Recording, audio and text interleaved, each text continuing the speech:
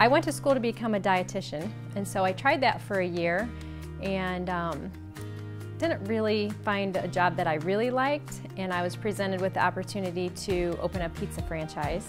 Because we owned a franchise before, we kind of thought we knew what it was like to own a franchise, but we didn't have any support.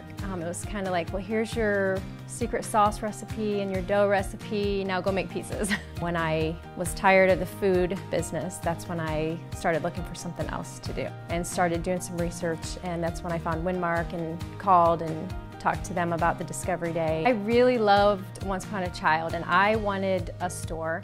My husband at the time wasn't so gung-ho, and what I remember was how impressed he was when we went, because he was in banking, and he was very impressed with the level of professionalism at Winmark, all the different support areas with the computer systems and marketing and just the whole training. And when we were done for the day and ate supper and we were talking, and he's like, I really have a good feeling about this. He's like, I was very impressed.